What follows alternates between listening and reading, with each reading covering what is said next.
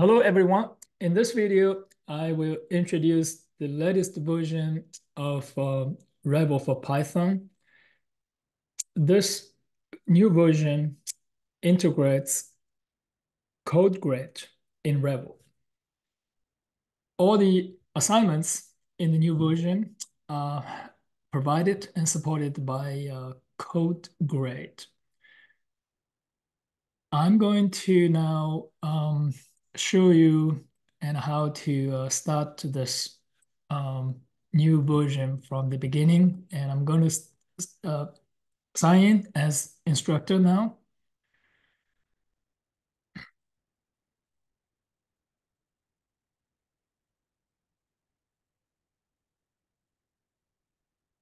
All right, I'm going to create a new course. I'm going to search for my name. And here is Revel for Python. I'm going to create the course now. I'm going to call this as new Python Revel. And this is just some dates now here. And all right, so I'm going to save it now.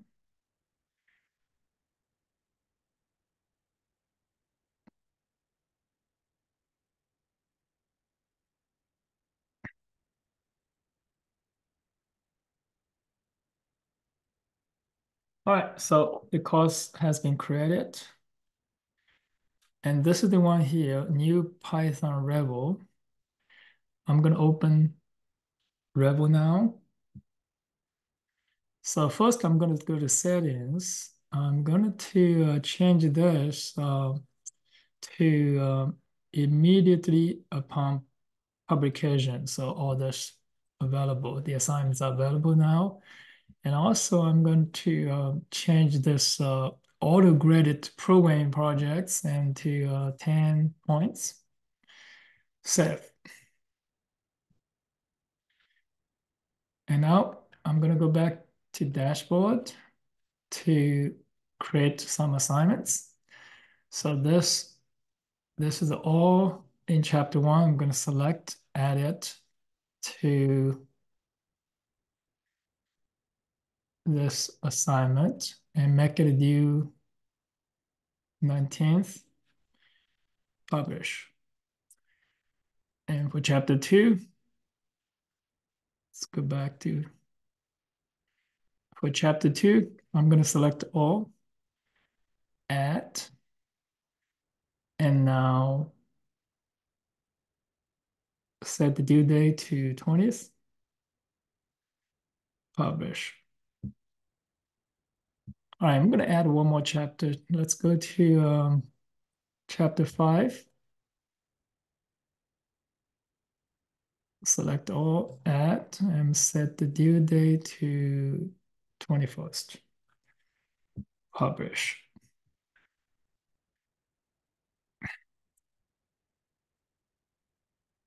So now I'm going to go back to all my courses now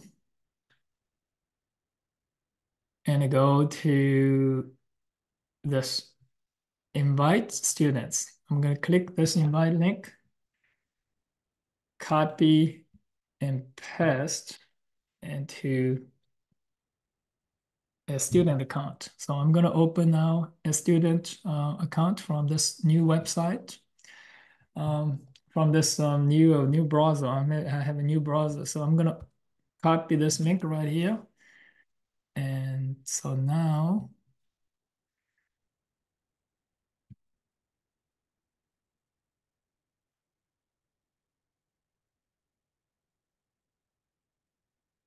all right. So for this now, I'm going to use this 14-day temporary access. And this is my account, student account.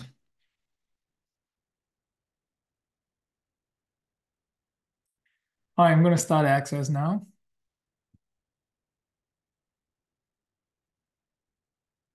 So this is new Python Revel.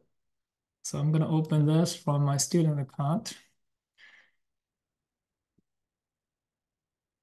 So these are the assignments from my instructor's account. So here, um, chapter 1, chapter 2, and chapter 5. So for chapter 2, let's look at chapter 2 now. I'm going to look at this quiz 2.5. So I'm going to click 2.5.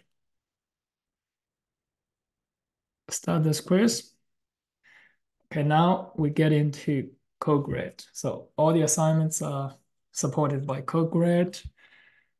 And so now I'm going to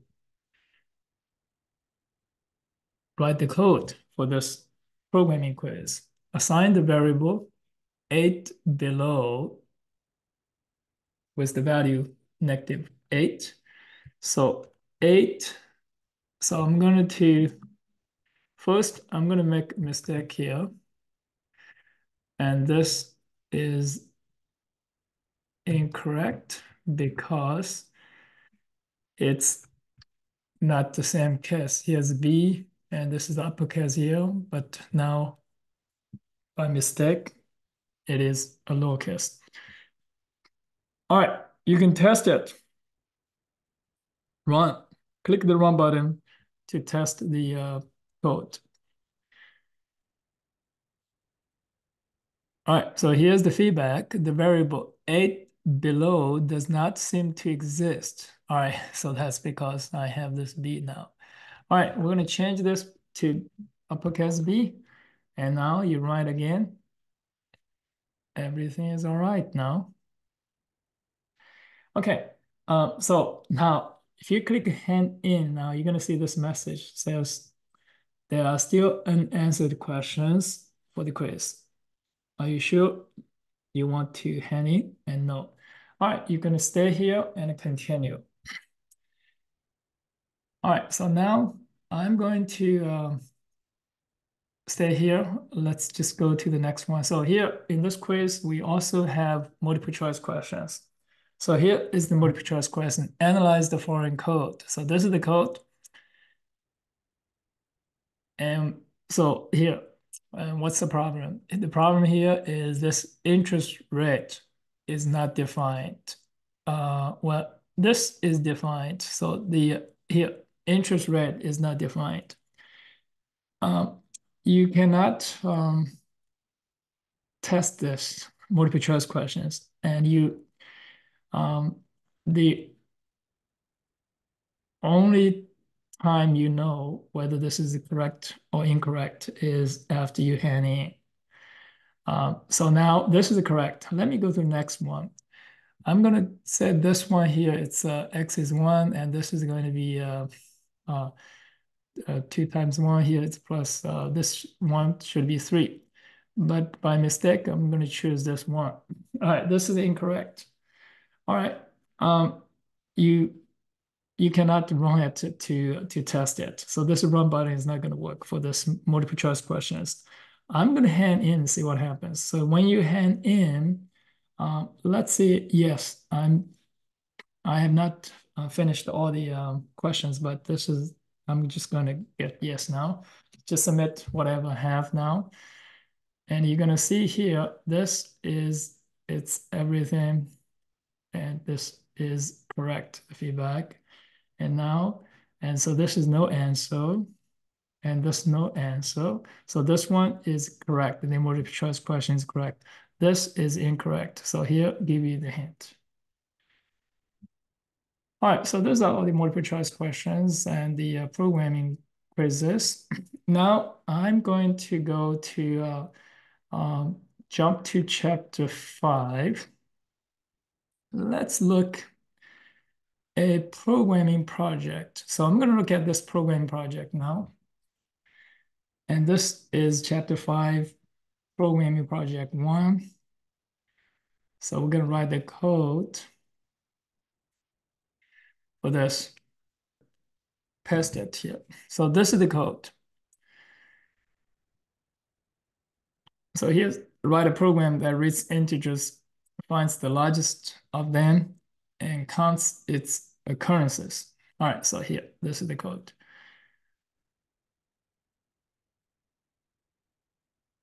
Um, I'm going to make a mistake right here is this count here. Instead of this count, this is the increment by one. So I'm going to increment by uh, just by mistake 12. All right, I'm going to run this now.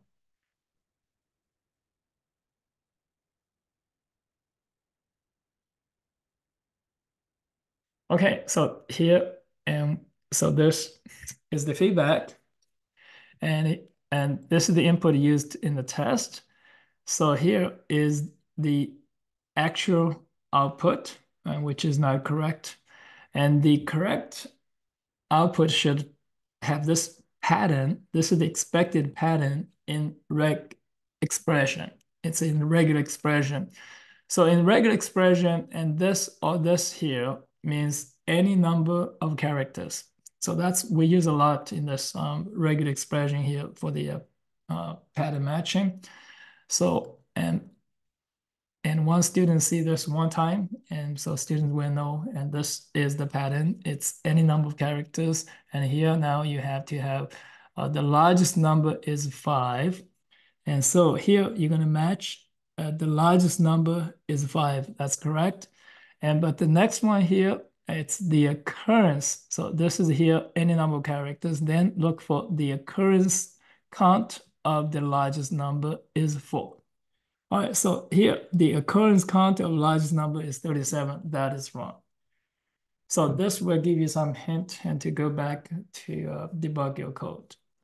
All right, so something wrong with this, the count of the largest number here, it should be 1. All right, we fix it and then go back to run it again. All right, so now, and if everything's correct, so you can now hand in. All right, so the big improvement in this new version is on this programming projects. In the old version, when you submit a program and which has a logic error and the system cannot give you any feedback.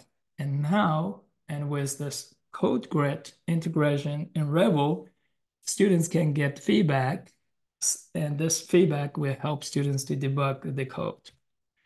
All right, so I'm going to hand in, and this is here. It's going to be graded again. So this is going to take a little while to see everything now to get this feedback.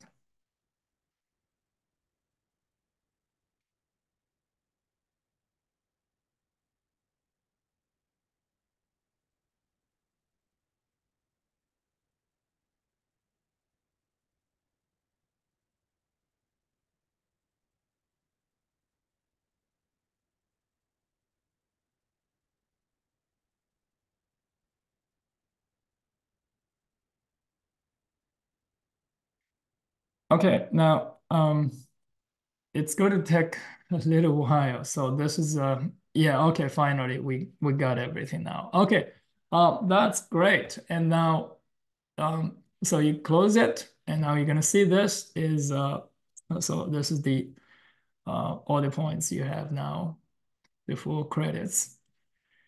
All right, that is all on this introduction of CodeGrade integration with Revel. And so now you see everything is the same as before except the assignments. Assignments now are provided by CodeGrade. It's now graded in CodeGrade with all the programming quizzes and the multiple choice questions and programming projects. The Again, so really the big improvement you see is now you get feedback from programming projects. Thank you very much for watching, and goodbye.